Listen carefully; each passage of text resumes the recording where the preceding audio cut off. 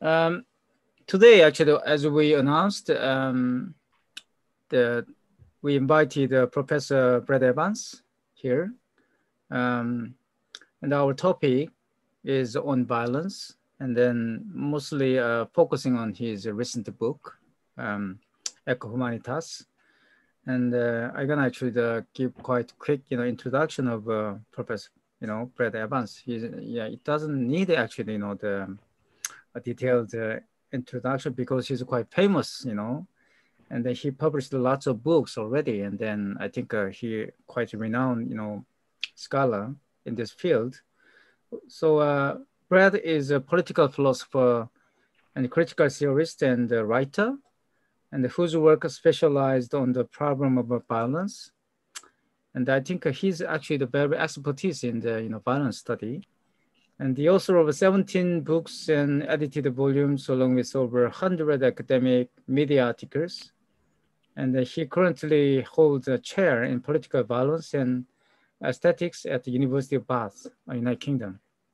So he actually published many books, and then he contributed many, the newspaper, and then, the review actually, the journal.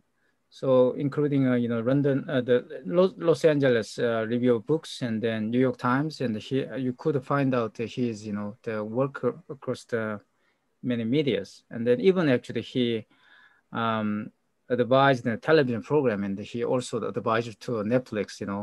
I saw that the program. So I actually give actually big applause to the Brad, and then I hope actually we had a very productive the discussion through this session. Welcome aboard. And then actually the other our series, actually we're gonna start very quick question to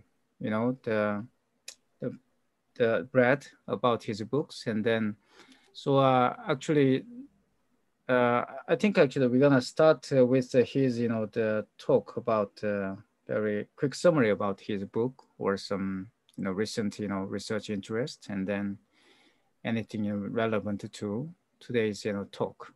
Okay, could you actually summarize, and then could you actually introduce your book to audience quickly? Yeah, sure. First of all, thanks for the invitation as well, and it's great to be in such great company with everybody, so I appreciate that. And also thanks for taking the time to read the book as well. I think it's I know it's quite a lengthy thing, so I think it's taken some time. I guess the impetus for the book, as I mentioned in the introduction, actually goes back about a decade ago, and what I was really concerned with at the time was, I guess, trying to make sense of, particularly in the history of Western forms of governance, this constant recourse to violence, and how can we understand the constant idea that we are told that violence is inescapable in one way or another.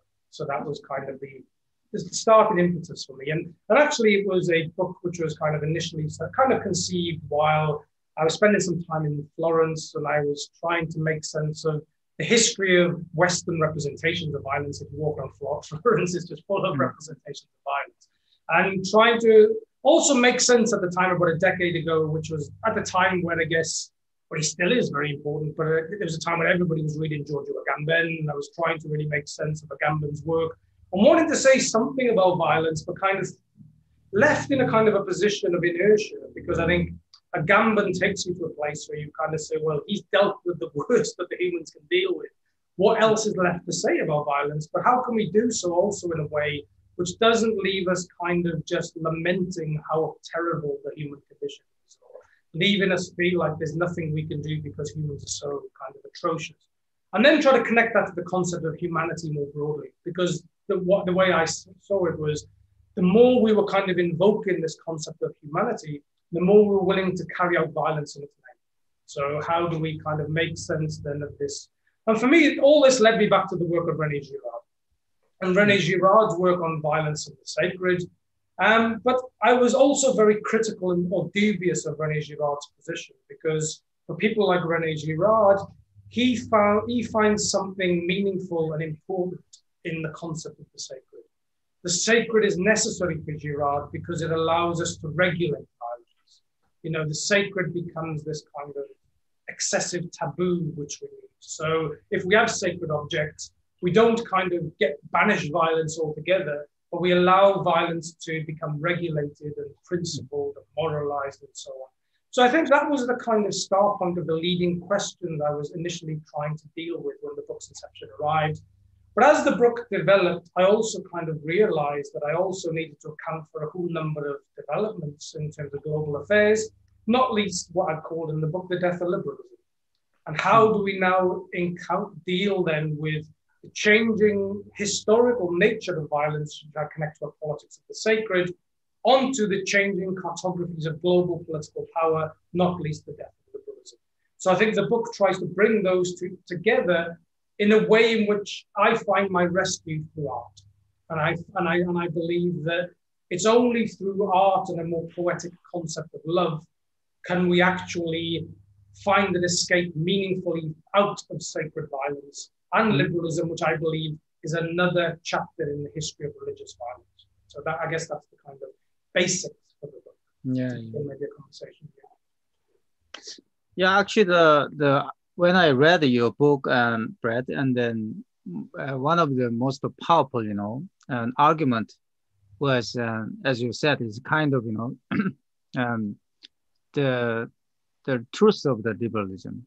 You actually, bring, that liberal project, kind of, many,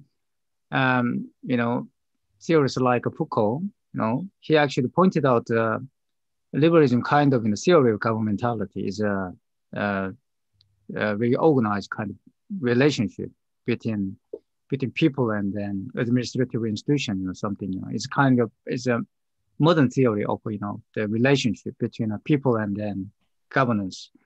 And then, but actually you revealed the kind of very theological, the aspect of the liberalism, and then I think actually what I was, quite, the impressed is definitely you are, you actually, suggesting, that, such a sacred, that means the actual theological moment of the sort of, governance. So without that kind of, the sacrifice and without, and the kind of might be a very violent, the imposing it onto that kind of people's, the, how can I say it? Might be an ethical, decision or something, and very inventionable kind of ethical, institution. That is very interesting. So, now that we thought, mostly actually the liberalism kind of rationalization is a rational political science, and then and then Hobbes as well, you could find out the Leviathan means kind of, he tried to put, the politics on the foundation of mathematics, is scientific, foundation. Now we are witnessing that kind of statistic, the public opinion. Many actually that numbers of that kind of statistic actually rule over this sort of governance or replacement of that kind of governance politics, as you said. So in this way, actually, the why actually, we got this sort of liberalism, the why actually still people believe liberalism kind of solution to, but actually, as you argue that liberalism kind of based on this theological foundation, not the scientific foundation. So actually, could you actually elaborate this your argument?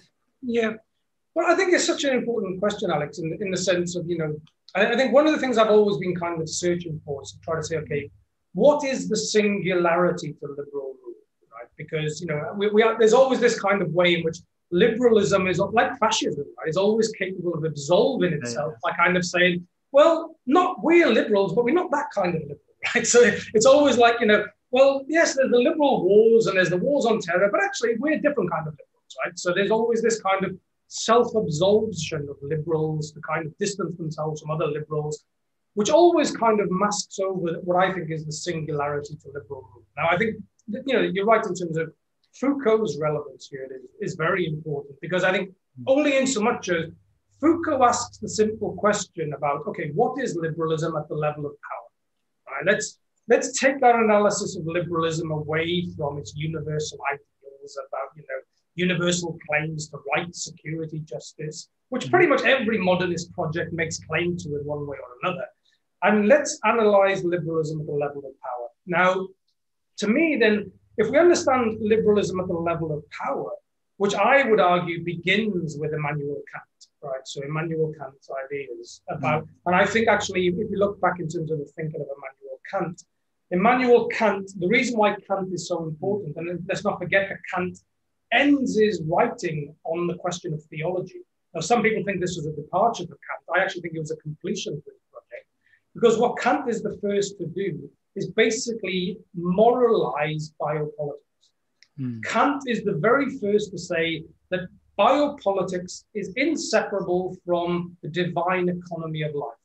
The economy is a divine project for Immanuel Kant, right? So from its inception, then liberalism has always been concerned with the divine governance of planetary life, right? And this divine governance of planetary life brings together the political with the economic. And as I say, it's there in the very earliest writings of liberalism. There's nothing hidden, there's nothing magical to it.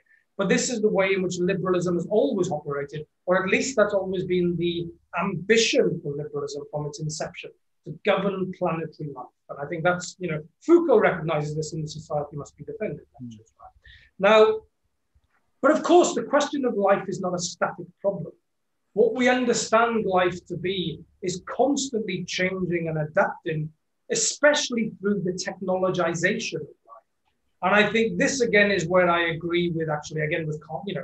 It's always dangerous to kind of agree with Carl Schmitt, because you know where his politics takes you. But Carl Schmitt is correct when he says that actually, when you look at it at the level of power, liberalism is not very political at all. It governs through technologies of rule. And liberalism is very technologized in its governance. Now, what I wrote about in a book prior to the latest book, in a book called Resilient Life, The Art of Living Dangerously, which I co-authored with Julius Reed, was that we argued that liberal subjectivity finds its final resting place in the resilient subject. So post 9/11, liberalism is basically dominated by the paradigm of catastrophe. Catastrophe politics is what basically shapes the liberal problematic of security. It was always there, but catastrophe politics dominates liberalism. And this is a liberalism which also starts to increasingly lose faith in the idea, and the faith is an important word, I'll come back to this in a moment, but loses faith in the idea that it can govern planetary life. It becomes increasingly less able to do this. Where liberalism then finds its almost like lasting resting place is in this idea of resilience. The resilient subject now has to accept the injunction that life is fundamentally insecure by design. You have to basically just simply see catastrophes as learning processes. You have to, which of course is completely bound up with the logics of neoliberalism as well, right? So there's liberalism and neoliberalism slip into each other. The resilient subject is a nihilistic subject. It's a subject which can only look at the world as a world in which catastrophe is inescapable, which crisis is inescapable. And in that sense, it gives itself over to this logic. And this is what we argued in the book, that liberal subjectivity has nowhere to go after resilience. It's just wrapped up in this resilient subject. And of course, this was precisely the kind of way in which Donald Trump would kind of come in. And Trump would say, hang about, no, you're not insecure. You're not vulnerable. You can be great again, right? So it was almost like Donald Trump had read Judith Butler and was kind of mobilizing that, you're not ontologically vulnerable. You can be different to this, which of course is very appealing to a lot of people. And that's where, contemporary fascistic organizations have been very parasitic to this discourse. And I think that there was something then in that crisis of liberalism, where liberalism was no longer capable of galvanizing the political imagination. Nobody wants to be told that the future is basically simply an endemic terrain of catastrophe and crisis. Resilience replaces resistance as a form of political subjectivity, because you have to just accept the injunction that we are fundamentally insecure by design.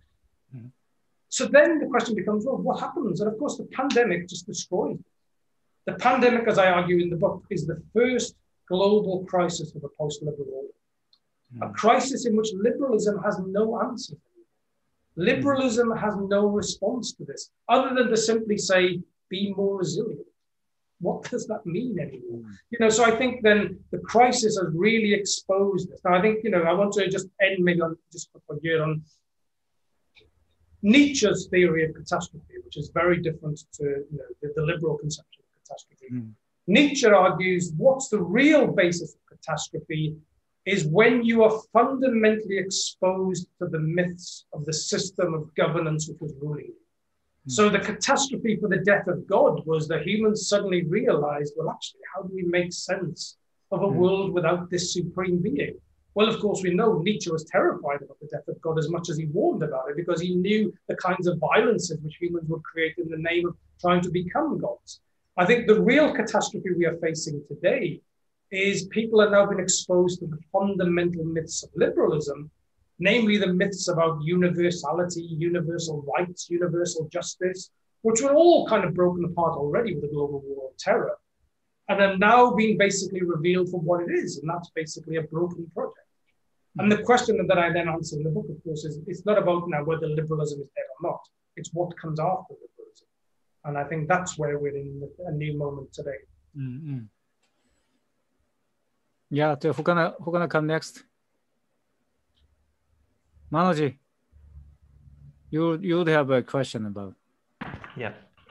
This is sort of a response to that event's book as well. Like, I was trying to situate this book in the Indian context, basically the question of violence. I was thinking about how to kind of address the question of violence as far as Indian society is concerned. So I was thinking about explicit and implicit violence that I can identify around me, in terms of political violence, in terms of religious violence, in terms of other violences even. So one of the most important point, one of the most important problem that Indian society is always faced with is caste violence, basically. So the caste system, it has its own explicit modes of violence and implicit modes of violence also. And interestingly, as he argues in his book, citing Carl Smith, it is also connected to some sort of a metaphysical concept of what you call the sacred human. So you have the concept of purity and pollution in terms of which is explained by a metaphysical system of Indian philosophy or the theological system. So the question of violence and sacredness. So the other major thing which I could, like, apart from the, if you say caste-wise oppressed, the other group of people which I could identify are the Muslims, basically. When you look at in the Indian context, you have the demolition of Babri Masjid, the mosque, in the 90s, and then you have Gujarat riots, which is completely orchestrated by the state. So you always have certain people identified, and violence, as it is always orchestrated, it has a systemic, it's also a systemic violence, wherein which state is directly involved in certain forms of political violence, in completely eradicating one group of people from the state, or the implicit or the explicit form of caste violence, wherein which people are sort of like, so my problem was basically, I was thinking about like whether I can find something out of the question, out of the sacredness problem, like why you need the conceptual category of sacredness always to explain the violence. What about like something, what you call, I was trying very hard to kind of identify a major violence that occurred, which I think was not connected to any form of theodicy in that sense. Mm-hmm. So while I'm talking about, you're also talking about the connection between sacredness and violence, and you're extending to something of what you call technological theodicy. Why you need always this theodicy as a conceptual category to explain the violence in terms of, so for example, if you say a violence in a campus, again, amongst two groups of political ideologies, like, there is always, there is after the violence, after one person becomes the martyr, then there is something wherein which you say he becomes a sacred. He's no more a profane activist anymore. He becomes a sacred activist. And then the rituals of all those kind of remembrance and all those things happens, even within what you call the communist parties. So the becoming of sacredness is always there. But I'm very much puzzled with why you need always the concept of sacredness in order to explain violence. So if you can elaborate a little further on that, yeah. Yeah, I think it's trying to answer this without navigating through the entire history of violence. I think, but I think it's an important point, right? Because if we think back, first of all, we are constantly told actually that if you walk into any natural history museum, right, that the history of the human condition is one of survival and violence, right, or at least we emerge out of these kind of survivalist paradigms in terms of very kind of early pre-modern humans and all this kind of stuff, right? Now, I think what's important if we think back in terms of prior, for instance, in the Western ideal to the advent of ancient kind of Greece or indeed Christianity. If we think about the violence which is said to have taken place between hominids and other kind of early human forms, we attribute to that violence no political meaning or philosophical meaning whatsoever, right? It's just violence for survival, right? And the violence has no metaphysics. Now, we know this could be preposterous, anthropologically, historically, right? But the idea is that this is just humans killing one another because they have to survive, right? Now, with the advent, certainly, of, the Greek ideas, particularly I mentioned in the book about, the sacrifice of Iphigenia, which becomes this pivotal moment in the idea of the literary imagination that you have to sacrifice something for the greater good, right? Now, it's that ability to connect violence to some metaphysical notion of the greater good.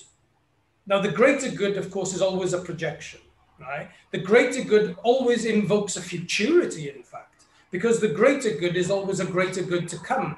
This, might get us to think back of Walter Benjamin's idea of the messianic, right? So there is something therefore integral to the idea of the greater good, which is always based on an idea of futurity.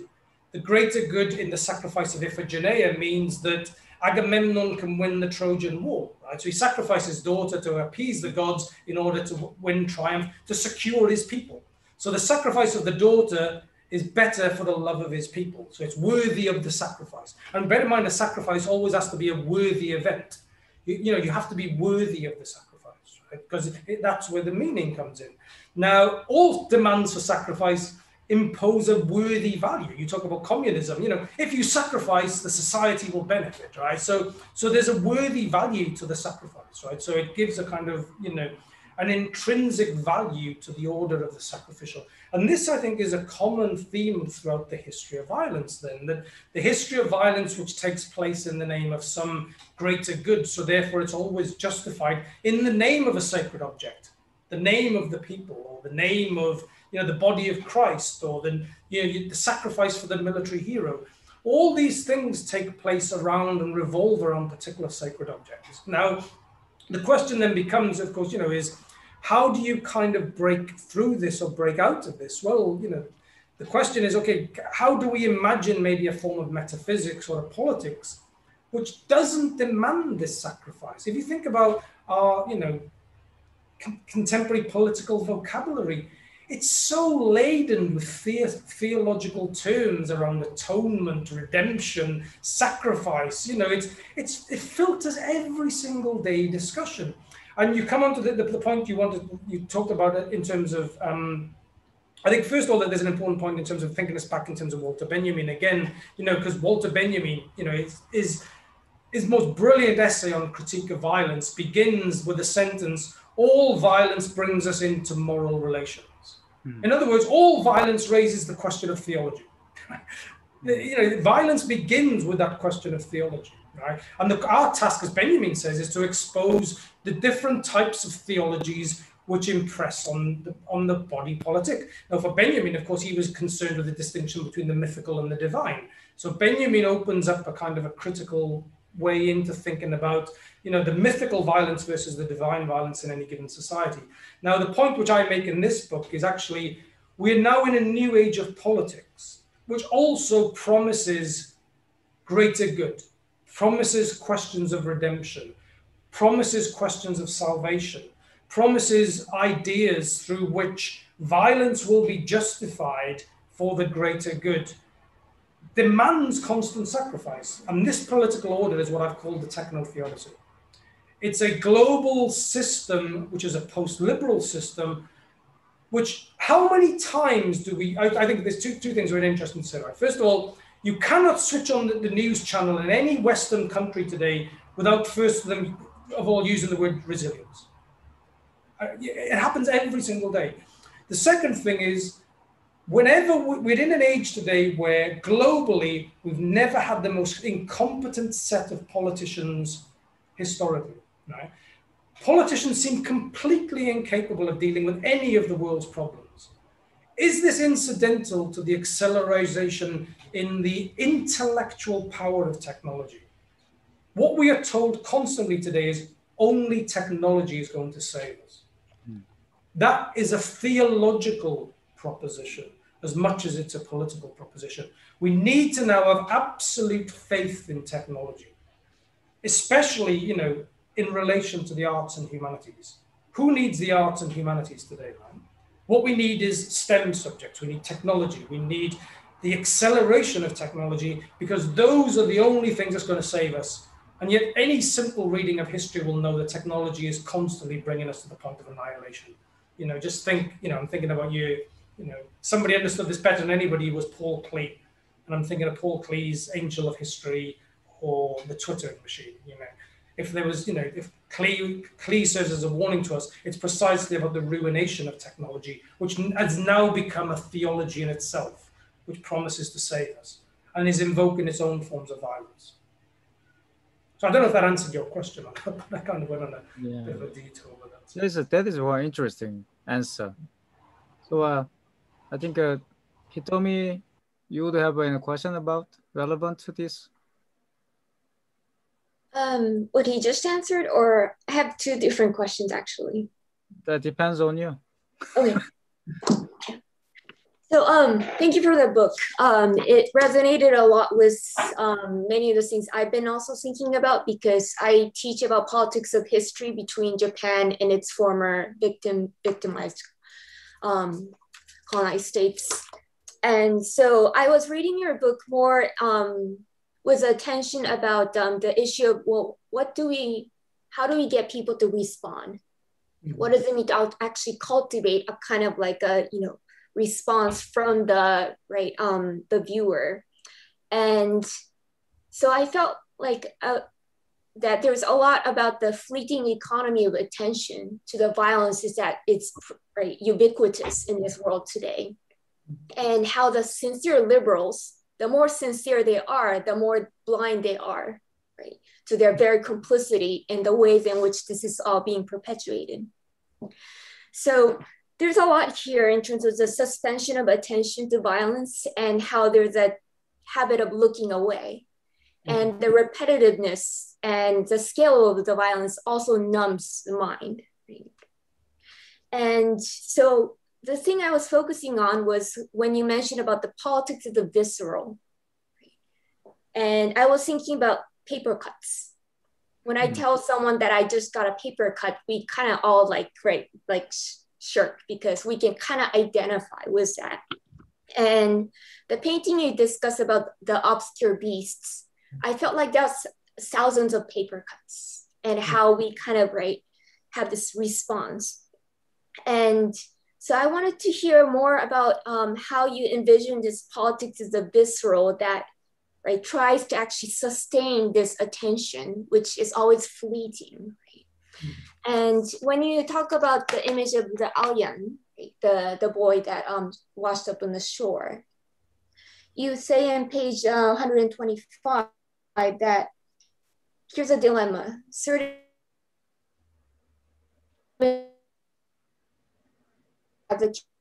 the optical life, it spills over quickly. And the term seals over quickly made me think about, well, what about scabs? You talk a lot about wounds, And there's a lot of things to associate with wounds. One is healing, but there's scabs. And that was also the image that I associated with the image of obscure beasts, the paintings, There's something that's very fleshy, but also very raw. But some parts and bits are drying, right? And there's cuts on the surfaces, and the skin is the biggest organ of the body, right? I mean, the largest surface. So how do we actually really take the politics of the visceral to think about suspension of, right, to actually engage with this fleeting economy of attention? I think, yeah, all really great questions. Well, I think actually just you're taking the theories in your own direction in a way which are, yeah, it's really great to read you read it that way. I think I think first of all, to go back in terms of people who are unfamiliar maybe with the book, I think one of the things which I tried to make in the book is to argue that one of the defining characteristics of liberalism was the way in which it kind of, as you mentioned, like became kind of parasitic to victims, and in a way in which liberalism turns victims into sacred objects. And you see this happening slowly from the 1960s, but certainly from the 1980s onwards. There is this turn in liberalism alongside its kind of planetary ambitions to turn victims into sacred objects in order to expand the reach of liberalism. Because there's this kind of moment of realization, I think, for liberalism that, left to their own devices, humans are not going to suddenly wake up tomorrow and say, hey, well, I want to be a liberal. It didn't happen that way. So there wasn't some self-enlightened global awakening when everybody is suddenly a liberal waiting to just erupt. And I think that's why I think also the image of the woman in a burqa was such a potent symbol for liberals, because there was almost like, especially in the context of Afghanistan, it was almost like if we could liberate the women of the country and take off the burqa, we'll suddenly reveal a liberal subject in waiting, right, who's just been always there waiting to be revealed. And I think the way in which liberalism became parasitic to the victim and turned victims into sacred objects was a way in which it would also justify this completely oxymoronic term called humanitarian war. War carried out in the name of victims to create further victims. And we can think about ISIS in this context. And ISIS have became deeply violent victims of victims' wars, right? And there's this kind of continuity of the violence which carries out through this.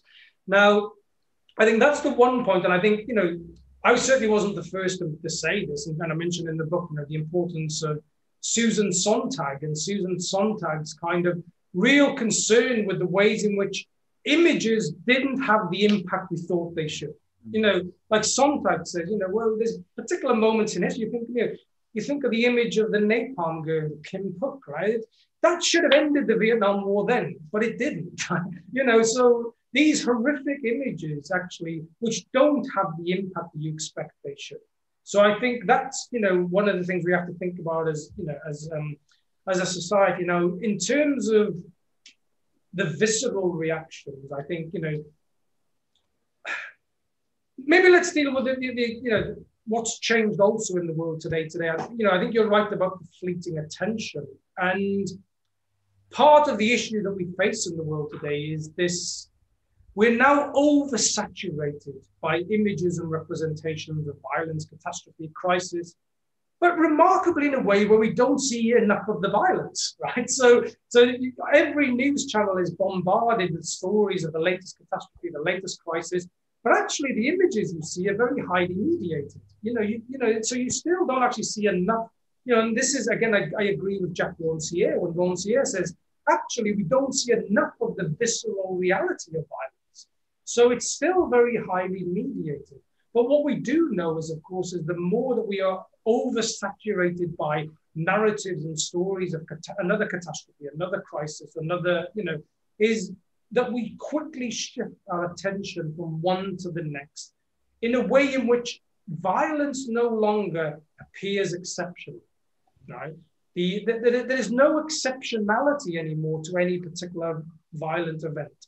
Now, I think about it, and this is a warning again, which Walter Benjamin says when he says, the history of violence is a history of the exception becoming the norm very quickly. The exceptional invites critique. It's much more difficult to criticize something which looks just terrifyingly normal to us. And I think that's, the age we are in today. And, give you another example. You think, for instance, in an age prior to the oversaturation and representation of violence, we think about even like 30 years ago, the way in which the Holocaust would still constantly command our attention in terms of especially the Western kind of imagination. We constantly, and some might say it was overdone, or it made sure that we didn't kind of look at the, other forms of violence like global slave trade and so forth. Although I'm always dubious of people who try to make moral equivalences between different kinds of violence, because we should critique all forms of violence in its own terms. But what I do think was there was, it stayed with us. The event was horrific, and it stayed with us, and we tried to make sense of it. And we still try to make sense of it. We're this September, we are 2 decades on from the horrific violence of 9/11. Nobody talks about it anymore.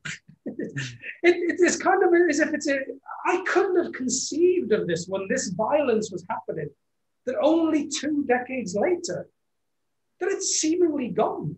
Nobody talks about it. Nobody, and while I think Agamben was right to warn about the politics of the exception, we also need to retain something of the exception to violence. Otherwise, we just simply vanish these things. And I think that's in the age in which we're living in an age today then of back to your point then about viscerality. And I really like the use of the paper cut. Within an age today of a new politics of the digital visceral, which is actually fundamentally different from actual existing violence. How many times do we see on social media today the collapsing between somebody who feels slightly offended between what somebody might have said on Twitter, as opposed to the lived reality of violence which people experience? And I think that this is a dangerous terrain that we're in today in which we're all now so ontologically vulnerable, so ontologically fragile, so ontologically insecure, that we are incapable anymore of offering fundamental distinctions between the raw realities, as you talk about it, the raw reality of violence and the lived realities of actual existing violence, as opposed to a new digital economy of the visceral. Because this, again, I think is what is, if you think about what is unique about technology today. Technology in the 20th century needed humans, but it just needed our raw human energy. It needed us to work the machines. Technology today harvests emotion. It thrives on emotion. It thrives on emotional harvesting. In other words, it's fully colonized the politics of the visceral and actually profits from it continuously. And I think that's where then, and you talk about then the Obscure Beasts thing, which was a series of paintings done by my wife. That work, I think, is really important because what it says, if we're going to try to find an escape through this, we have to touch into something far deeper within us. And that is something which gestures towards something more the ancestral, something much more rich in the history of the human condition, which will allow us to develop a much more viable critique of this. Because the technologies view, the logics of violence are the same. Humans are visceral creatures. We shouldn't forget this. But it's the way in which the viscerality is now being colonized, I think, which is pushing us into a different order of politics. And this is something we need to be very alert to, especially when dealing with the raw realities of violence, and particularly the appropriation and victimization as well. Mm. Right, actually. Yeah. Can I jump in? Yeah, sure. Okay? All right. So I got what you were saying, and it's brilliant. Okay. So, but I was wondering when I read your book, why did you start off with the Chapman brothers kind of introduction and their art? Mm-hmm. And I was wondering how does it work then? Their graffiti is an act of violence on the Goya etchings, right? So how do you how does it work then? I was wondering why you chose that particular art form, which I think is really puerile, actually. I mean, just because I actually just profoundly dislike their art. Mm-hmm. But it's a violent aesthetic, so I got it right. But then, you know, violence, I was looking, after that, I was thinking, okay, so I was looking for the idea of laughter with violence and how that connects, because the Chapman's art is actually quite funny as well, right? And so I was thinking about, okay, so where is the laughter? And that took me to a place, well, Alfonso Linguis, the translator of Levinas and Merleau-Ponty, does find, he too finds a kind of the laughter in that art form. We shouldn't be. We should be revolted by the mannequins and I forgot the name of the art. But it's the child mannequins with the football with the trainers on, right? Mm-hmm. And we should be kind of like, we should say, no, this is wrong. I mean, this is really going beyond a certain point, but it is actually quite funny, right? So that makes us. Mm-hmm. So I was thinking, okay, so was that your point? The choice was the choice of that art form was a kind of, okay, so we see, as you said, a saturation of images constantly, right? And then we need this punctum, you know, because you talk about Sontag, right? Mm-hmm. So is that where the punctum is? Do we need that kind of graffiti, that defacement of something kind of pure or kind of sensible and so on? Yeah. And So then I've got, all right. Yeah. So Well, I'll actually answer this first, then I'll come on to the next question. I think there's so much, again, guess to open up here. So I think, first of all, in terms of, in the book, obviously, I go through very different genres of art in terms of from the figurative to the abstract expressionist. And I think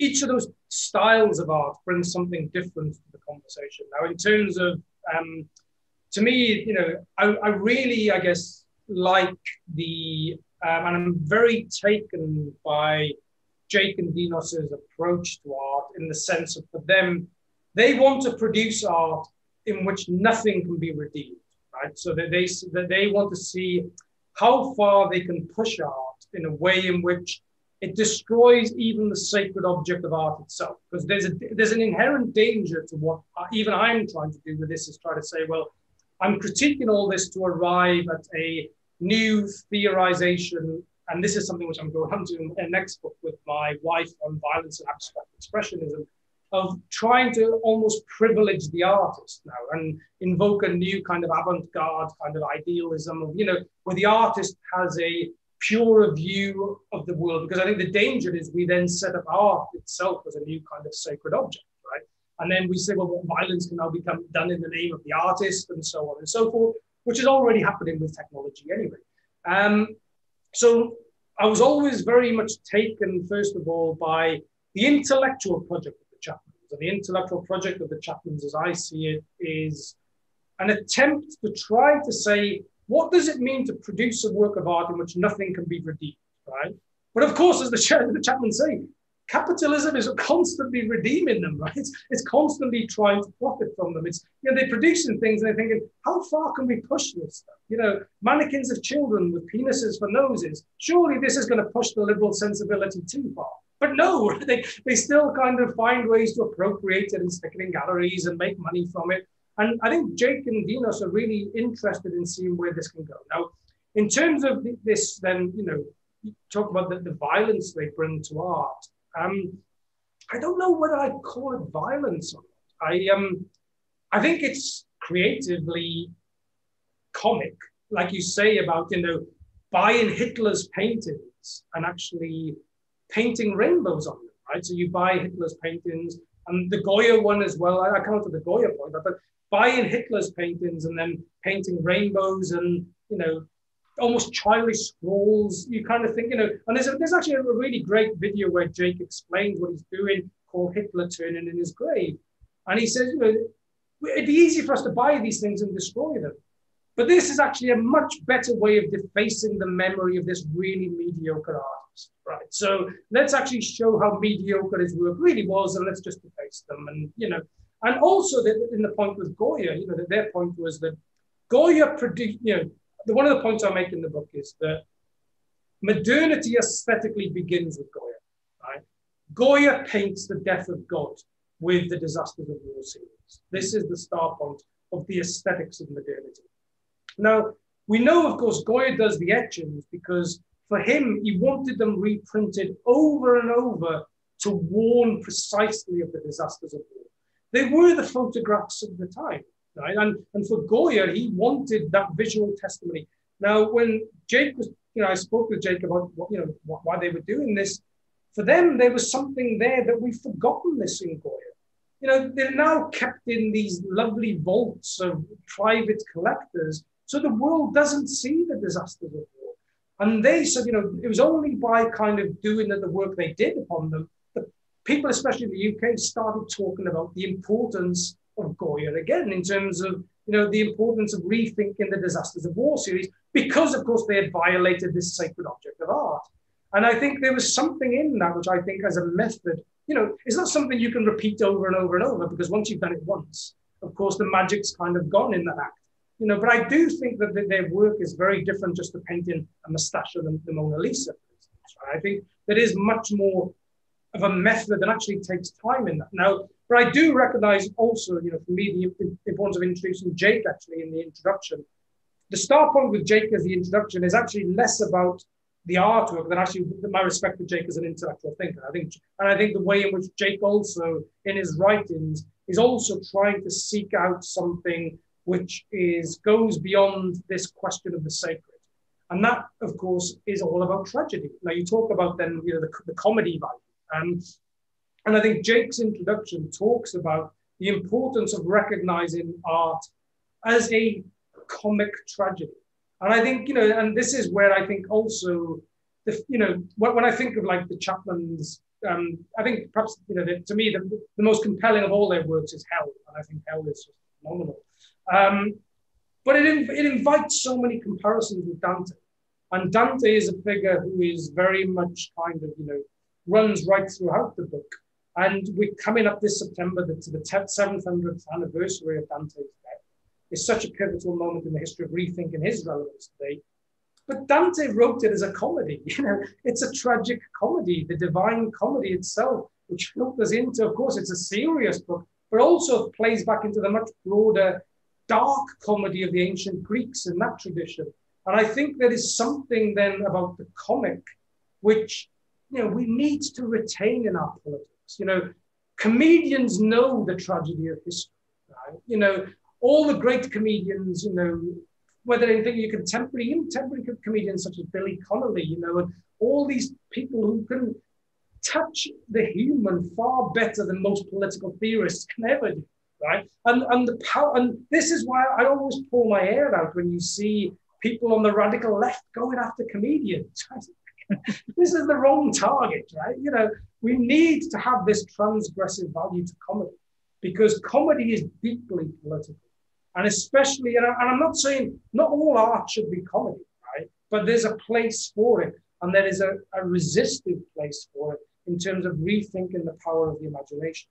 And people might kind of counter back this and say, well, wasn't Donald Trump a comedian, or wasn't Boris Johnson a comedian? I'd say, no, they're not comedians, they're clowns. And, and if children are fearful of clowns, because we know clowns take great delight in persecuting people who are vulnerable, right? The clown will always pick it out and identify somebody. They'll play the clown, but their violence is calculated. That's different to comedy. And I think that there is something then different at stake there. So I don't know if that answers your first question, Jack.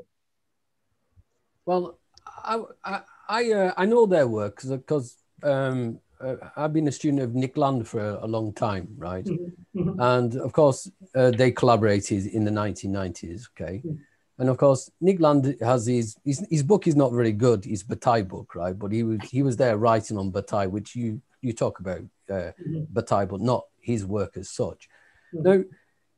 Now, it confused me because you started talking about Chapman, but then Land was absent from the book, and then you just said that the Chapmans have a kind of you mentioned the word moral, so this idea that we should remember, and then Goya, the reproduction of the etchings was to remember, but now we somehow that has been erased, and then the Chapmans are there to remind us that we should remember, right? So there's a kind of moral moment there. But Nick Land, there's none of that in Nick Land's work.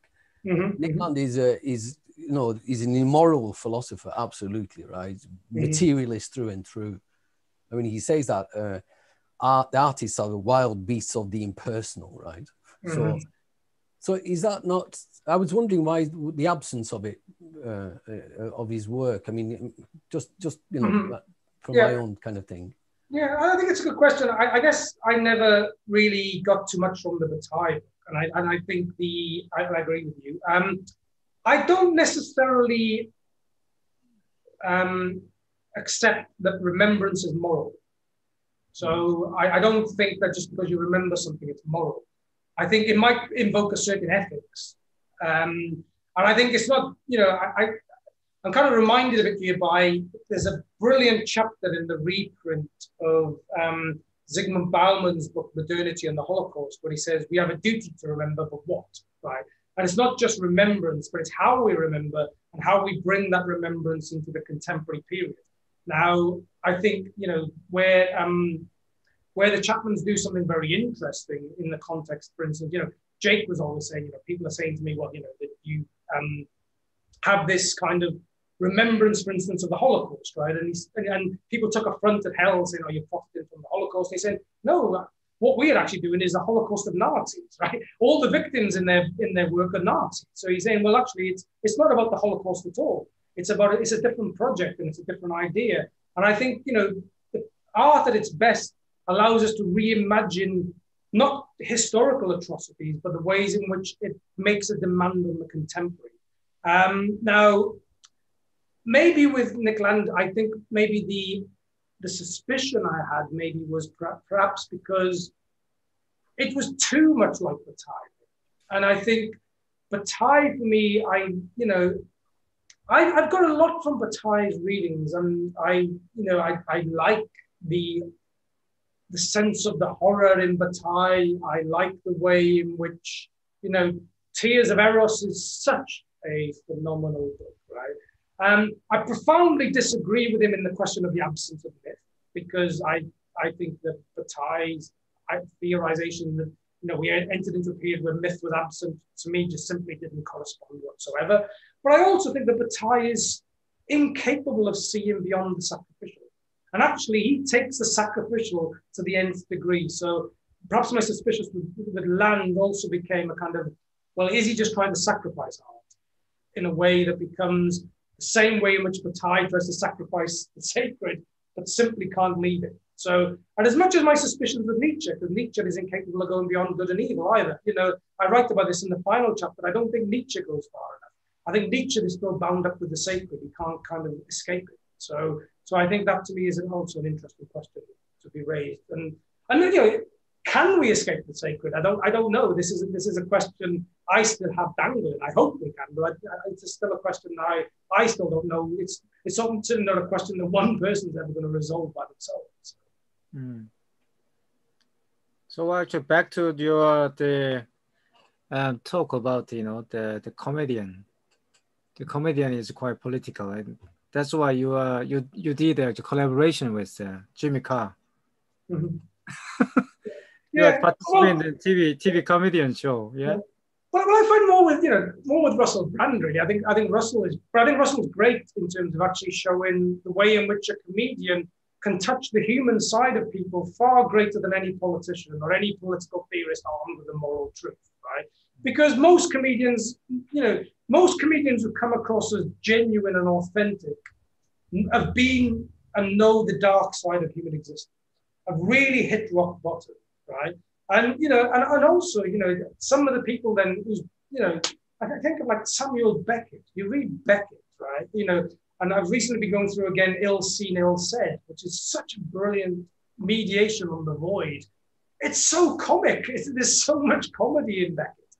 And people kind of read him as very dark, but I think that, some of the best commentators on history, Dante included, he's a comedian. There's comedy there in the horror. And I think, that's one way we have to find a way through this is to find, and this is again where Nietzsche does come in, or at least Deleuze's reading of Nietzsche about we need to find joy in philosophy because there's too much lamentation and moral sanctimoniousness that's taken over politics today.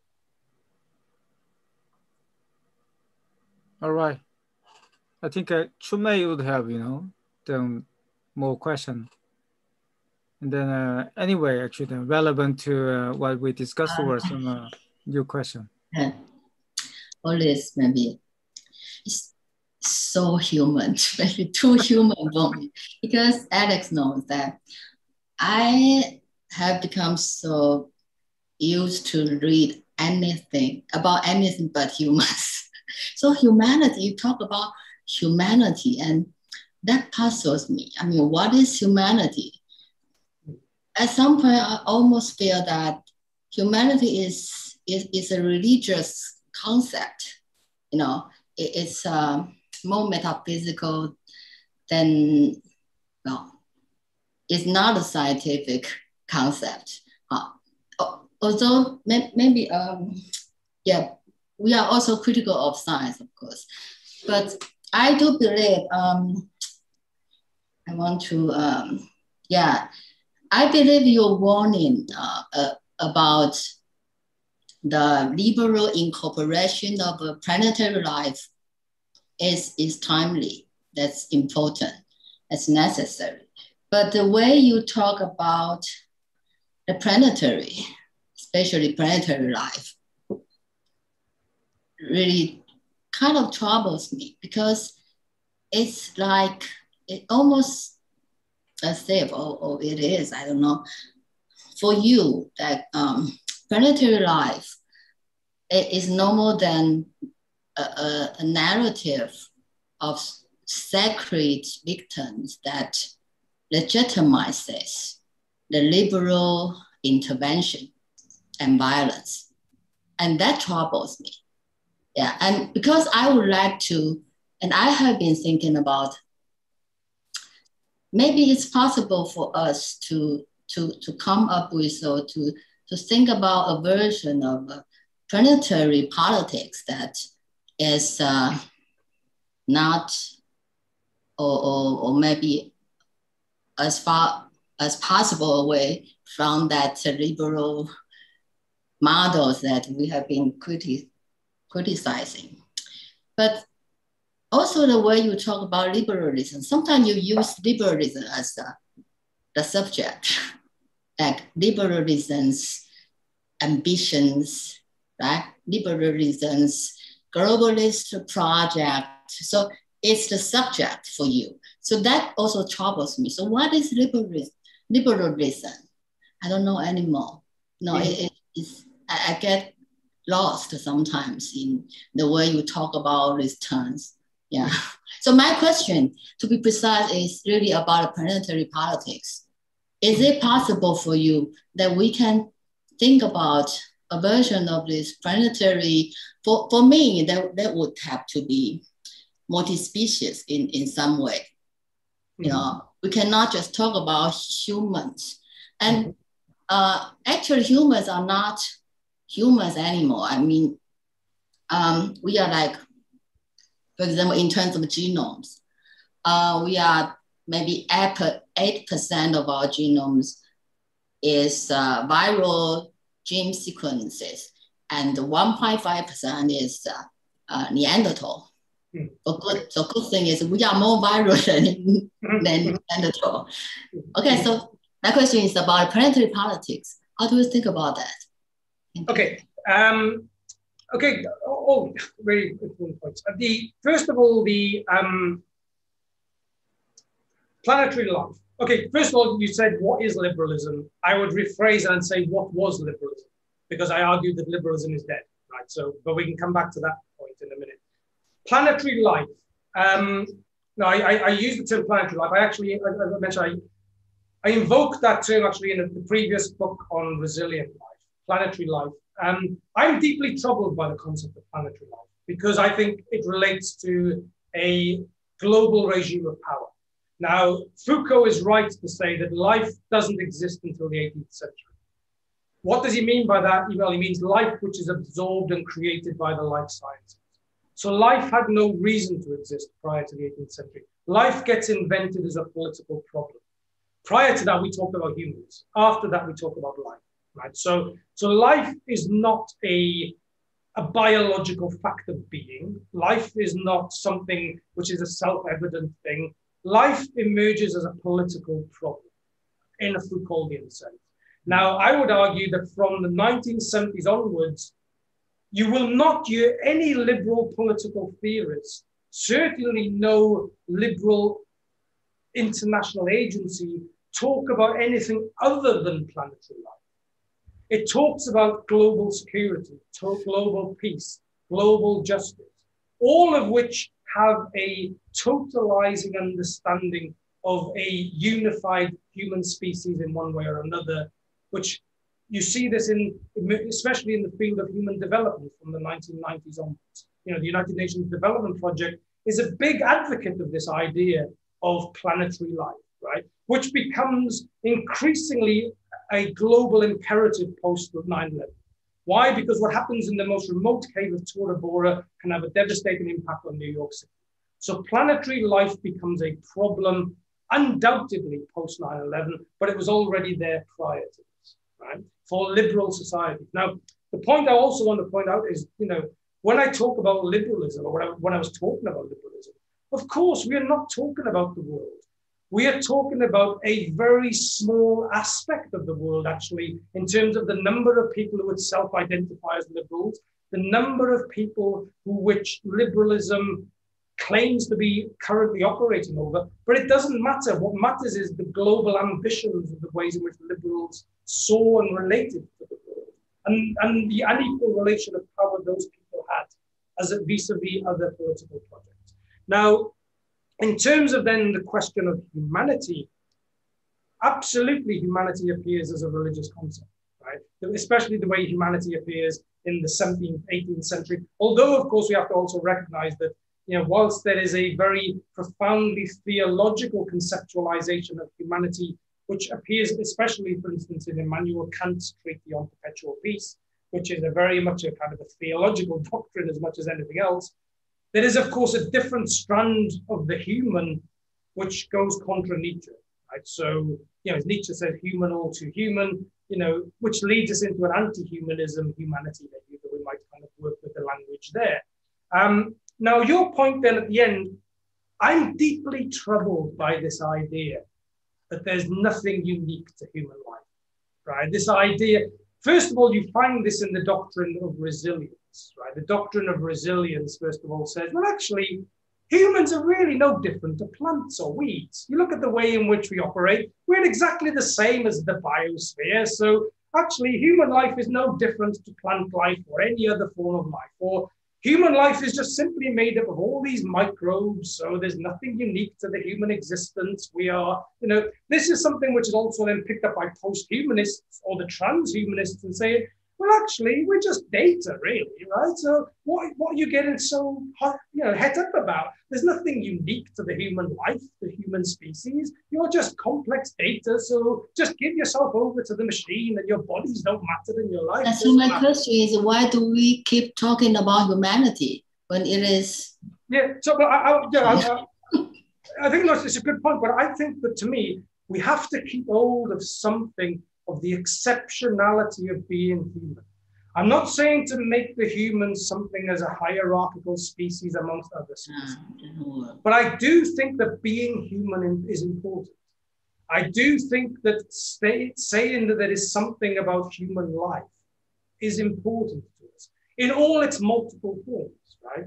I think if we simply collapse the human into all other life forms or all other non-life forms, then we end up. It's possible to talk about a non-human or more than human, multi-species planetary politics. Yes, of course. Possible to talk about. Of course there is. But what I'd say is that there is something, you know. I ended the chapter in the book Resilient Life. The chapter is actually called More Than Human. Right? So when we talk about the need. But more than human is not a technology, right? So to be more than human is not some post-humanist dream or transhumanist dream. where we can become more than human because we are simply kind of attuned to, you know, and I think this comes back to Hitomi's point earlier about the viscerality, right? I'm also deeply skeptical of this idea that the closer we get to the body, the closer we get to theory. I think we actually work in the opposite way. I think we are constantly multiplying ourselves in a way in which we are constantly abstract subjects in the making.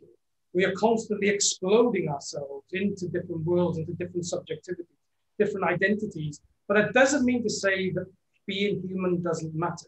Maybe I'm being all too Nietzschean in my politics, but I still think that, you know, the idea that we can think of multi-species life, of course, that's important. And of course, we have to recognize that if we kind of start romanticizing the human again, like we did in the 18th century and the Romantics movement, once again, we could put the human as the center of the universe, and the human is all that matters, and the human is the hierarchical species, which is the last thing we want to do.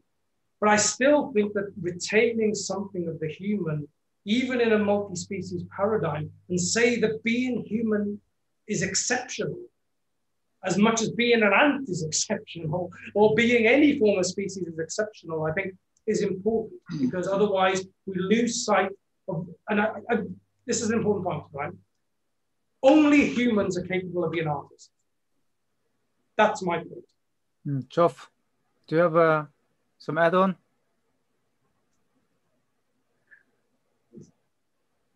Geoff? Well, Kojev might have some issues with that idea, but never mind. But my point is, I want to continue what Chung Mei was talking about, because it occurred to me that when, right at the beginning of our discussion, something cropped up in my mind, so I wanted to think about it. And then you were talking about theology, right? And you were talking about the prehistoric kind of prehistoric, you know, the prehistoric man, right?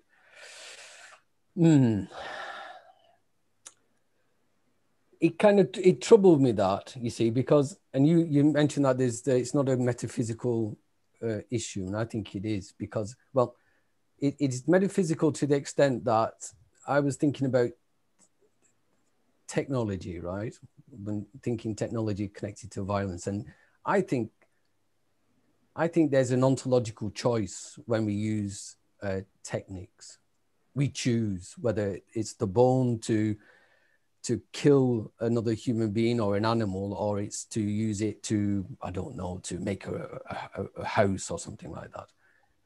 So anyway, that got me thinking, okay, whether the violence, is it a supplement to the human, or is it an excess to the human? What is it, its nature, or is it inherently present, always present in the human? And then you talked about Kant, so it kind of threw me. You know, Kant has a theory of religion, I know this. And he also talks about the parasite being, he has a theory of the parasite, which it goes back to Chung Mei's point, that humans aren't just some kind of abstract kind of, you know, like a unistructural thing. It's invaded by all kinds of other things. And his theory of the parasite says that evil as such is parasitical. It's part of the human being. So anyway, this got me thinking, okay, this got me thinking whether violence, is violence parasitic to the human? Is it, what I mean by that, is it a supplement, or is it internal to the human as such? And then all of that brought me back to Stiegler, you see, because then right at the beginning, you're discussing the prehistoric man. And I think Lukács talks about the ontological choice with when we choose a tool, how we use a tool, right? That would need unpacking, but that led me to the idea of pharmacology and the idea of technique.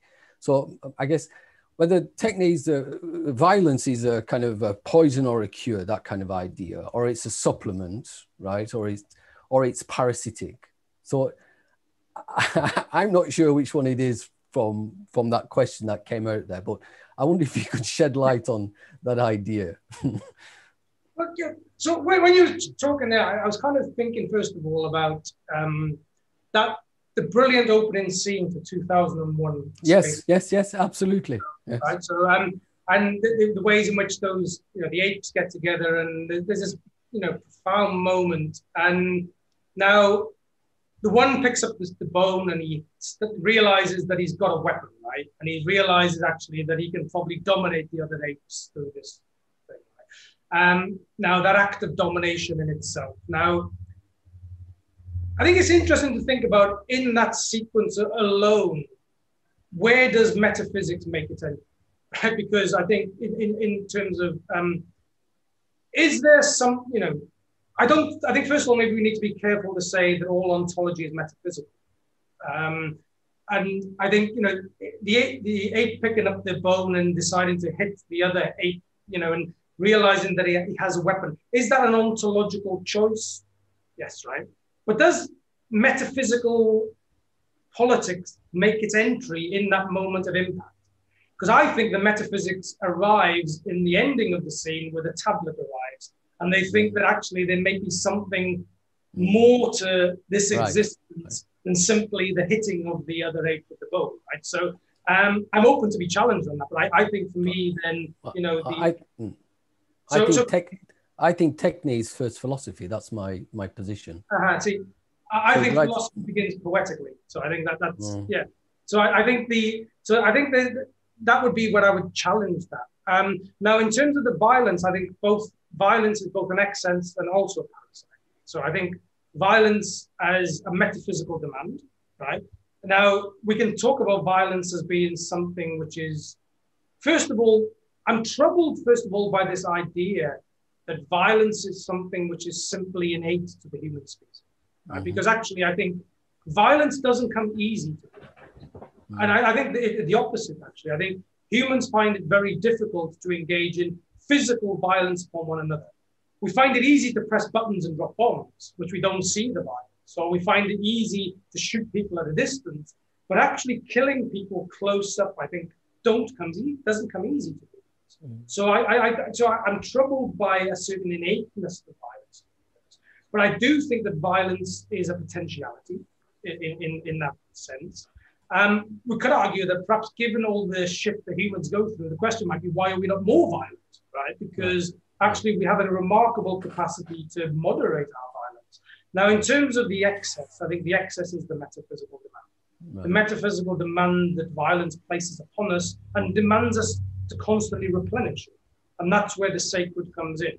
So I think then in that sense, I think for me then, there might be an ontology to violence which predates a metaphysics maybe, but there's certainly an excessiveness to violence, which is how violence can constantly replenish itself through a narrative of the sacred.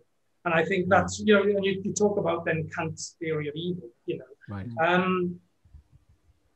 It's one of the most formidable concepts of evil we have, I think. People underestimate how important, I think, Kant's conception of evil is, and this radical understanding of evil. And there's a brilliant book by, I don't know if you've read, by George Michelson Jr. called Fallen Freedom, Kant's theory of the radical conception of evil. And what basically he says is that Kant sets in place the moral injuncture that life is forever guilty of its own unmaking. We are always guilty of our own fall, right? It's a reworking of the biblical idea of fall, where we always have to atone for our sins constantly. Right? The evil is within us. It's always the potentiality within us. And that's the danger of Kant's parasite. Evil is not an excess anymore. No. We are evil through the actions that we do. And, it's something which is also, I think, I think in a treatment, and I mentioned her work briefly in the book, but maybe I could have elaborated much more on this, was Simona Forti's book, New Demons. And Simona Forti really deals with this in a really great way as well, in terms of what she called mediocre evil, as opposed to and she tried to depart from Kant's radical evil in this. But I think it's an important point to recognize to me, what troubles me is it's too easy sometimes to say, well, humans are just naturally violent, rather than focus on the excess of violence and the demand of violence constantly places upon us as humans. So if you allow me add something on it, back to that postmodern issue and the post-human issue, what I mean. So I think as far as I understand, what the brother said, if I actually bring that the issue into my own terminology, I think that when you talk about actually human being or some kind of humanity, must be understood kind of metaphysics of politics is like Aristotle's conceptualization of human. That means human being is a political being, political animal. So human being as a political animal. That means I think politics is a very actually the very singular, the idiosyncratic, the feature of a human being. If we question what is human being, that is a political animal. That I think that the conceptualization is still the very efficient to define what actually human being is. And then so that's why I think actually post-humanism is not really actually political. I think actually that might be a very good theory, theoretical explanation what we have at the moment, but very descriptive. It doesn't actually give any metaphysical discourse and then any metaphysical framework onto the redefinition of or the how can I say just a little bit actually the production of the kind of a new politics. So because the what I mean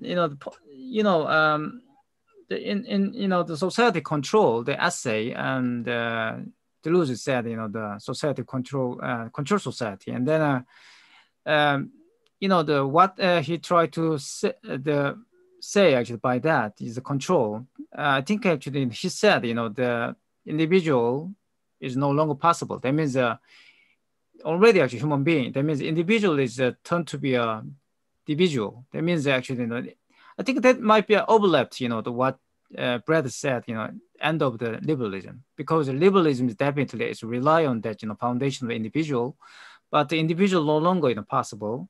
That means the actually the individual and how actually the individual could be a individual. That means actually you said is a data, and then many mechanical actually the distribution of that kind of sensation, and then those actually the technology and to deconstruct destruct the individual, and then it actually the cause many this kind of political effect, in particular end of the liberalism or some post-liberal situation.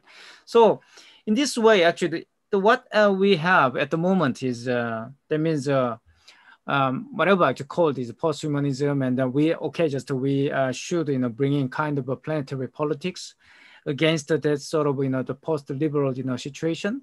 But how can we actually build up the new metaphysic of this technological situation? That means the so-called post-human situation. So if I actually allow me use my own term.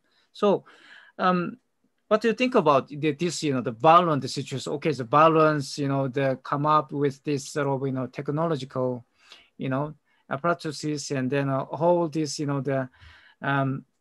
the surveillance, mechanical surveillance destroy the human being, and then humanity in Badiou's Alain Badiou's term humanity is a kind of metaphysic of that sort of the planetary politics, and then we always think about humanity, otherwise we cannot produce the politics and then so actually what we need is definitely metaphysics, new metaphysics of this the post-politic or post-political the world. So could you actually give us kind of the idea about this metaphysics, something If I start with this question of this whole political animality, I think the reason why I'm troubled with post-humanism is I still don't think we really know what it means to be human, let alone be post-human. And I think some of the early impetus in the movement in post-humanism I thought was great, in the sense of which, and I'm thinking of some of the, particularly the earlier stuff of Donna Haraway and Catherine Hales, who are actually deeply troubled by the encroachment of technology in human life. And I think that there is something in that early kind of concerns which I think are important, but it seems like post-humanism really opened itself up and tried to run with the fetish of connectivity, right? So I think there's a fetishization with connectivity today, in which everything is now connected and everything has a connectivity to it. And actually connectivity becomes a linear, flattening, terrain of endemic possibility, Whereas we know as humans, some connections matter more than others. It's not about having connectivity with everything, right? What matters is the types of connectivities we have. And often it's better to have a small selection of connectivities with people who are really meaningful than connect with the entire world because of whatever, right? So I think actually this fetishization in post-humanism with connectivity, I find deeply troubling actually, because it lends itself again into a particular order for politics. Now, Deleuze's Control Society, of course, is it's such a phenomenally important essay. The way in which, and although interestingly, it's kind of a bit of the tyranny of the author. It's actually Guattari's concept, and everybody kind of talks about it as Deleuze's. And I think just to give a bit of a nod to Guattari in that sense, I think there's we need to recognise the importance of Guattari, and even Deleuze recognises that in that essay. Right? He says, as Guattari called the controlled society. So I think there's something worth. Did you want to come in, John? Sorry. Actually, Paul Virilio insists it's his concept. Yeah, of course. Yeah, I know that actually. Yeah, it's original. Yeah. And actually, I think there's a footnote in 1,000 Plateaus where they acknowledge Virilio's work and everything. But certainly, if you read Speed and Politics, it's already there. Anyway. Yeah. So and actually, I agree. I know, Jock, you talked about Spengler earlier, but we can't, even begin to investigate contemporary politics without Virilio. And one of the persons who I think should have featured perhaps more in the book was Virilio than what he does actually. But that's maybe a conversation for another time. But I certainly think, this idea of the digital individual, which they identify in controlled societies, is very important. But you kind of think in terms of, even, the way in which they kind of map out, it's kind of, the interesting thing I find about controlled societies now is almost like a way in which Deleuze himself is starting to recognize the limits of his own theory of nomadology. That nomadology in itself might not be enough. Right? And, just to be nomadic. Well, controlled societies is now catching up with you. And controlled societies were saying to you, well, actually be nomads, right? Be nomadic, forego, all these kind of, this idea of stasis, of fixity, of rigidness, open yourselves up to mobility, movement, and so on and so forth, right? As long as we know we can control it, right? So, and in that sense, I think Zygmunt Bauman's idea of borders as being asymmetric membranes is really useful. That it's porous enough to allow some forms of movement, completely rigid to block others, right? So I think there's something in that. But I think in terms of then the question of metaphysics, I think it's such a crucial question for our times in terms of, what does metaphysics look like today, right? Or can we even conceive of a metaphysics today in an age so dominated by technology, right? What does it mean to have a metaphysics in this age where we are told that the future can be calculated by a machine, right? Where, when the machines do the metaphysics for you, right? In that sense. And I think then this is where, not only must we go back perhaps to, Virilio, but Martin Heidegger is so indispensable, right? And I think particularly, back to the point with Joff earlier, the distinction Heidegger draws between poetics. I still think we are yet to really understand, I think, the significance of this in terms of where we are in this contemporary moment. And the fetishization of connectivity, the fetishization, the belief now in which technology is now promising to do the metaphysics for us. And I think this then becomes the challenge for humans in the 21st century is how can we conceive of a metaphysics, which is, Deleuze talks about the aim of philosophy is becoming, worthy of the event, right? I think we need to go further than that. We need to devise, it's not just about immanent moments. It's not just about, philosophy as being worthy of the event, but about the immanence. Because power is now immanent, right? Power is now immanent. Digital technologies are now immanent. We need a different problematic. I don't necessarily know if I have that formulated clear enough, but certainly your question is a good place to start with in terms of what does a metaphysics look like in this contemporary moment? Because we know it's sorely needed, and we know that it's constantly under attack by the fetishization, the technologization of the world. Yeah. So actually, it's no longer actually metaphysical, but anyway, we need that kind of primordial, actually, Well, the ancestral. I think there's something in the ancestral, and I think there's something we need to. There's some interesting work done on this, particularly by Lewis Gordon, who talks about the importance of the ancestral in terms of Africana phenomenology, for instance. But I think that there's something that we need to tap into, which is why in the book I'm kind of taken by the artwork of Anna Mendieta as well. I think her work really gestures towards the ancestral. And I think, and again, it's not kind of trying to create a kind of a romanticism around primitive ways of living, so-called primitive, but it's to try to excavate much deeper questions about the history of the human condition and some of the fallible assumptions around which we kind of narrate the history of the human condition as well. So any more? Shall I have a... I have a disagreement here, especially in the context of post-humanism. It's like, I think post-humanism raises a philosophical problem. It raises certain issues. You're talking about the planetary crisis. You say post-pandemic or during the pandemic or something. So like in one way, it is like becoming more of a surveillance society, where the whole political body is becoming a criminal body. We are all under surveillance of something, some sort of that stuff. Of course, with that technological thing. But how do you kind of encounter the crisis that the pandemic puts forth?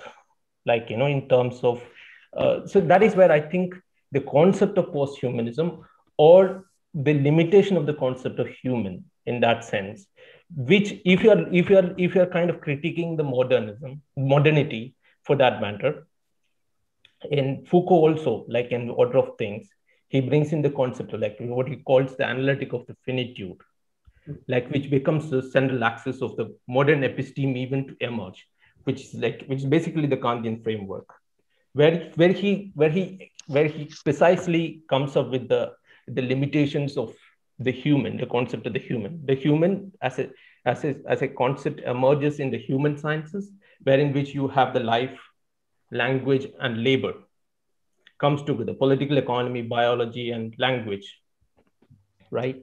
Coming together as in the modern episteme. And he also says that like the analysis ends with the fragility of the concept of the human there, like the construct of the human there. So while we are addressing the new crisis, like I'm not elaborating on why it's like, if you can go to the Order of Things and see why he says that. He identifies a couple of reasons for that philosophically, not like in terms of, you say, human as the liberal human identified as European male. That sort of, I'm not referring to that sort of cultural criticism, but philosophically that construct becomes very fragile. Mm-hmm. So that after that, like, when you are addressing this crisis, when you try to kind of come up with a resolution or try to address this new problem, especially with the pandemic, where you are encountering the problem of life in not in a biopolitics, but in biopolitics in a different sense. You encounter the real problem of life. You encounter other life, not known life, right? Where in which you have a multiple lives around you, where you situate humanism, or when you come up with a new metaphysics or rejuvenating the idea of being human. I have my own doubts there. I just stop there. Well, I don't know, maybe you could elaborate more why you think post-humanism has a monopoly over the idea of the multiplicity of life, because I don't think it does. I think the now I get the points on Foucault's connection with Kant, and actually I think Foucault's often too Kantian for his own good sometimes. Mm-hmm. I'm deeply troubled by that essay, What is Enlightenment? Right, so I think actually he has too much of an allegiance to Kant sometimes, and actually and I much prefer like Deleuze and Guattari's taken a part of Kant in particularly 1,000 Plateaus, where they, which is something which is picked up by Hart and Nagel as well. And I think, so I'm also sometimes troubled also by the way you talk like with Foucault. I think sometimes, I think we owe a great intellectual debt to Foucault for talking about the separation between the human and life as political categories. But then I think sometimes he collapses the two again when it suits him philosophically. So I think that's what I'm kind of a bit troubled by that as well. So there's I think in Foucault there is a notable distinction between life, between the human as a as a philosophical body that's able of thinking, and life as a political problem which is wrapped up in the life sciences. But then sometimes you can collapse the two. So now, I'm sure, the more puritanical Foucauldian scholars will say, we told you so, forget biopolitics. Right? So I think that there's something in that which I think is perhaps worth excavating. But I think the trouble I have is that we need to be post-human in order to recognize the multiplicity of life, because I don't think that's necessarily the case. Right? Because I think there was no better theorist on the multiplicity of life than Nietzsche. Deleuze's book on Nietzsche is all about multiplicity. It doesn't mention once post-humanism. It doesn't need to, right? So now you could say, well, post-humanism grows out of this position. Okay, all well and good. But I still don't think that you need that theory in order to arrive, right? So now the question of the pandemic, okay, has the pandemic forced humans to recognize, what, we're not on this planet alone? Well, doesn't take, anybody the remote sense of, any IQ to recognize that's the case, right? So as it exposed us to, and I guess that's what I try to do in the book when I try to deal with Camus, right? This is not a new problem, right? We've constantly relived these pandemics and crises. Now, what the pandemic is, I think like with all crises, the question to ask for me is, if we use the pandemic diagnostically, what does it show that was already broken in our societies? Well, a great deal, right? We know of all the social inequalities, the racial inequalities, all the injustices, which the pandemic has made much more visible, right? And, at the level of just everyday raw realities of power, violence, death, the pandemic has exposed all those inequalities, right?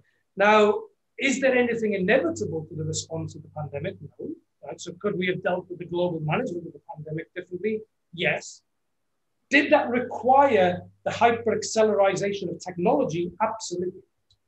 Right? And I think for all the problems I have with Giorgio Agamben's initial provocations on this, I think some of his warnings need to be heeded, because I think Agamben has been correct in terms of warning about the ways in which this catastrophe, it's like, is it any coincidence that the moment in the UK we're starting to celebrate this ridiculous thing called Freedom Day, Jeff Bezos sends himself out into outer space in the most phallic-looking rocket that the world has ever known, right? This is kind of a ridiculous world in which we are now in. And I think, which I think requires some real serious philosophical self-reflection on the types of winners we are creating through the pandemic. And I think that's where I find, again, the post-humanist kind of fetishization sometimes of the technological and the connectivity to be opening a door actually to things which are very problematic as far as I see. I just have to clarify that I was not even proposing post-humanism as a redemptive philosophical structure. I don't read, but I'm trying to address the problem that there is. That's it. Yeah. And one more point, like it's completely different from post-humanism, by the way. While you're thinking about the metaphysics of the new, or if you think about a sort of a response to the violence, the structure of violence, have you ever thought of non-violence by any chance, like something like from the Indian philosophical structure of? But this seems to be a problem. Like Buddhism as a philosophical system advocates some sort of non-violence, but we have this close neighbor to us, like Sri Lanka, wherein which Buddhism itself becomes another violence upon the Tamil minority over there. So this sort of violence, this sort of problems are there in the philosophical structure. But I was also having Gandhi in my mind when I talk about non-violence, especially about the sort of like what he called ahimsa, like no himsa means no killing, basically. Ahimsa, himsa is killing, so ahimsa. So I was just curious. Yeah, but I think in terms of non-violence, going back to Joff's point about parasites, if you study and teach violence and don't believe non-violence is possible, then you're a parasite. You're parasitic to a problem you believe has no resolution, right? And I think, to me, then, you know, and even worse, you might be profiting from a problem, which, or, you know, just to kind of stretch something. So do I think some conceptualization of non-violence is possible? Absolutely. Otherwise, why else study violence as a problem? Right? Now, certainly, you know, there's better authors writing on this than me, and I think in particular Todd May, and Todd May actually connects a lot to, you know, that particularly that Indian tradition, and particularly he's inspired by Gandhi. I think Gandhi is such an important figure as well, and, you know, and I also think in terms of thinking about the contemporary moment in contemporary politics and the ways in which now, you know, in an age of a techno-theodicy, how certain elements of the left are also becoming far more theological in their own kind of moral absolutism. And I'm thinking also of, like, the, you know, the constant criticisms which Gandhi now gets from certain quarters of the left, because, you know, people can rightly point out that he benefited from a certain caste system in India. But I think, you know, I think we're in a dangerous terrain in some of the leftist discourse today, where everybody has to be so pure in who they are and who they embody. There's nobody left, right?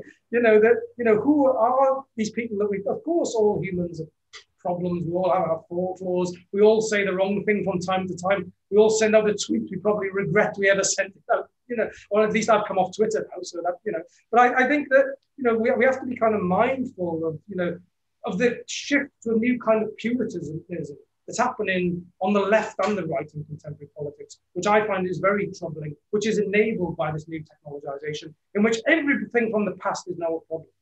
And I think that is also, I think, very problematic. Mm. So, Hitomi, do you have any response? No, the Chunmei? Hitomi? Response or question?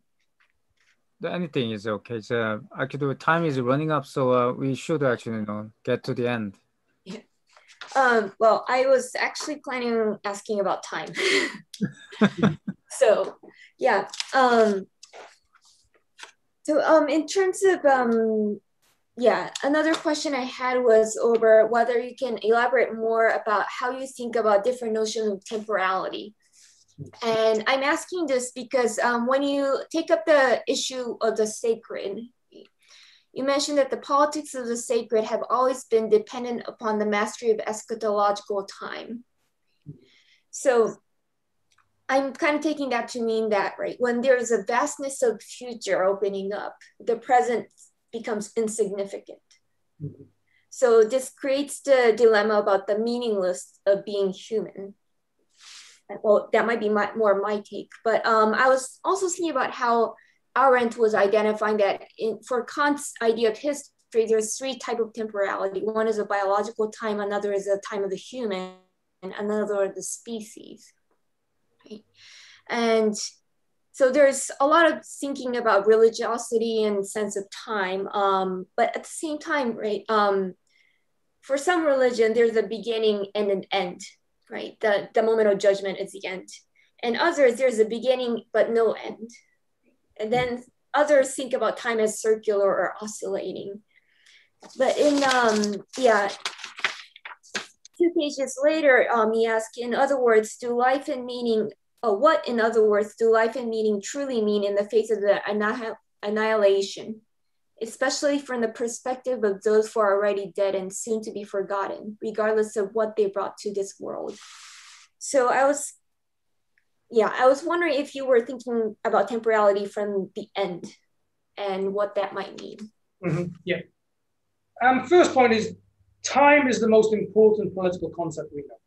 Mm-hmm. Right? So, and if we want to understand the real measure of power, privilege, just ask about a relationship to time. Right? Who has the luxury of time? Who has the privilege of time? You know, so time to me is by far the most important political concept we have. Right? And you know, if we understand then this, you know, the Platonic idea that to philosophize is to learn how to die, which is something which kind of runs through Heidegger. Again, I don't think that goes far enough. Right? So temporality is so important I'll come back to that point at the end. So I'll end with that. But you talk about this idea, of course, of the way in which ideas of the future can make the present insignificant. I think, one of the things I've always taken from Walter Benjamin, and this was a point which was made explicit by Judith Butler in an essay she wrote on Benjamin. She says that Benjamin is the theorist who asks the question, what time are we living in? Right? So that is the question at the heart of Benjamin's thinking. What is the time in which we are living in? Now, the time in which we are living in today is one in which actually the future and the present have collapsed, right? The future is the present, right? There's, and this again is where Virilio becomes so important. Speed has conquered politics, right? So we've sped up things to such an extent now that we're all now living in a future present where we demand answers now, right? That 9/11 was a good example. 9/11 happens, Tony Blair says, this is the day the world changes forever. We go to war 18 days later. If it was truly the day the world changed forever, we should have spent 3 years really thinking about what it meant, right? Rather than, going about our business as usual and so on and so forth. So I think, we're in an age today which is dominated by the tyranny of time and the tyranny of imminent time. But again, I'm thinking about Deleuze here. Deleuze is one of the most important, if not the most important theorists of immanence. But Deleuze also said you can only develop a theory of immanence if you've lived a little. Deleuze says you can't be a philosopher until you've grown old, right? And then you've actually got the experience to develop a theory of immanence. So I think that there is something there which has kind of got lost, which Virilio is on top of completely. Virilio understands this, that speed has now conquered politics. And I think that we need to really keep hold of that idea then when we're thinking about the time in which we are living in today. It's an age in which speed has conquered politics. Now, the question then kind of comes, I think about, my initial PhD was, I think about, like, for instance, a lot of kind of digitalized activism and so on today. When I studied my PhD, I went to Mexico and spent quite a bit of time with the Zapatistas in Chiapas. Their politics of time is a world away from the digital activism you see of the bourgeois left today. For them, everything takes time. Everything requires, a much more considered reflection. One of the things that we're sorely lacking in the world today is the time to reflect. I've got no idea what it would mean to go to the director of research at my university and say, you know what, Karl Marx had this great idea and it just took him 20 years to write this thing, right? How do you fancy if I come up with my next book in 20 years' time? We've got no opportunity to even think like that, even from 1 year to the next, let alone have that kind of time to really think through things. So I think, but a more profound philosophical question, which we get from Paul Celan. And this is why, to me, poets are so important. The poets of history are so important. Paul Celan teaches us, philosophy is not about learning how to die. It's to look upon life as if we are already dead. What does it mean to cross over into the other side? What philosophers might call the void. The void is not the end of time. We are thrown constantly into the void. The void can appear at any given moment within time. Samuel Beckett understands this. Dante understands this. All the great poets of history understand this. The void opens up a rupture in time. And I think that, there's Walter Benjamin had this fascination with vortexes, right? And the vortex is a rupture in time. Some of the most exciting stuff, I think, in physics and Stephen Hawking is, black hole phenomena, these ruptures in time. I think that, this to look upon life as if we're already dead, I think it might allow us to develop a new ethics for the living, rather than just simply this kind of being towards death, which you didn't see it too much of during the pandemic, to be honest with you. So I think there's, this recognition of as if we're already dead might be a different, or as Cornel West says, start with the corpse. Then we might think about what politics looks like. Yeah. All right. So, Junmei, do you have the more comment? I'm still thinking about liberalism. I mean, if I can use a biological metaphor, it almost feels like a back ancient gene. you know, like it's so diffusive and it's so penetrating. It gets everything. It gets socialism, Marxism, feminism, animal right, or animal liberation, ecological movement. It just get into that, and it's almost like Neanderthal gene that it's been there for so long, and it goes everywhere, and it reach a point of equilibrium in the system that it is not decreasing anymore. I mean, like every one of us has some bad gene of liberalism inside us, and it got to the point that I don't know how we can do with that. To really, is it possible that we can really get rid of it, or if not, then how do we do to transform it into something not that bad? You know. Okay. Yeah, I guess I'm kind of thinking, Paul Virilio's point again about, we have this relationship with technology all wrong, that we produce the technologies and then kind of try to work out the ethics, rather than starting with the ethics and say, do we actually need this stuff? Now, a technology which would actually be able to extract the liberal gene, however, I'd all be in favor. Right? So if we could devise a technology that could extract out that kind of the liberal virus, as you'd say, I think I'd agree with you. But I think on a serious point, I think, there's, I did actually, as part of the Los Angeles Review of Books series I did, which Alex also featured in, there was an interview I did with James Martell, and I really liked James's work, and I think one of the better Walter Benjamin scholars as well. And James talks about contemporary fascism, and what James said is that fascism is not too dissimilar to liberalism. Right? They both actually behave in a very parasitic way. They both, as you say, they have this kind of tentacle reach, and the thing about it is the reason why it becomes so mutable. We know fascism in the 21st century is very different to the 20th century fascism. The way in which it's able to adapt. The same in which liberalism was also able to adapt in a way in which, and this is why it can always kind of get itself off the hook. It's like, well, actually, liberalism today is different to that liberalism. It's because it's able to colonize. It's been able to appropriate. It's been able to, and still make you believe in it. As much as fascism still gets people to believe in it, and I think that's where Wilhelm Reich is correct. They both desire emotions. They make you desire their oppression, as though it, to invoke Spinoza. How do we desire our oppression as though it was our liberation? Right? So I think that there's something in that. So I agree with you. But how do we defeat liberalism? Like we defeat God, right? We just say liberalism is dead. Right? And just watch the liberals get angry and then just carry on, and imagine in a new politics.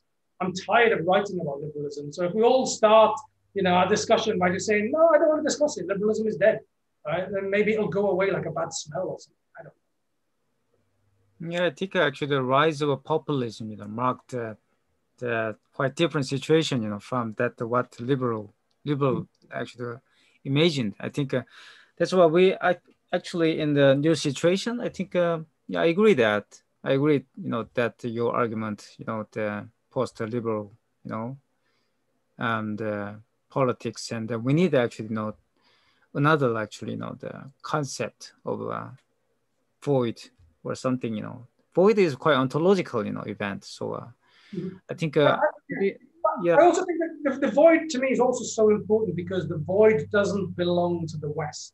Right? And actually, there's a great deal of rich history, particularly in Asian philosophies. You can probably teach me more about this. But in terms of the way in which they've dealt with the void artistically and aesthetically and historically. And I think actually the void is something in terms of ancient Latin American civilizations. They also have their own theorizations on it. And if we can kind of say, well, okay, how do we understand this innate human fear towards absence and nothingness? That can be the start point for a new, perhaps, metaphysics in the 21st century, something which takes us out of the dominance of the European paradigm. The void, the void. Europe has never wanted to deal with the void, right? Even Sartre as being a nothingness, he doesn't want to talk about the void, right? So I think that actually the void to me is something which is aterritorial and might be the start point for a truly multi-species conversation. Yeah, interesting. And then, all right, for me, that is a kind of, the idea anyway. So, all right, just I think time is running out already. We at the 50 past 10 in Korean and the Japanese Standard Time. So okay, just I think the today quite productive discussion. Not only actually over your book, but also the Brad Evans is kind theorist. So I think very happy to have you here, and then very honored, and then we have another time for more discussion, and then we actually should preserve more questions for the future. All right, thank you very much. It's been most enjoyable. Thanks a lot. And, yeah, speaking of the techno fluidity, it'd be better to do it in person someday. Yeah, we should actually do that, and then we will actually see in person sooner or later, and then after this pandemic, I hope. Okay, take care and stay safe. Until then, thank you. Bye-bye.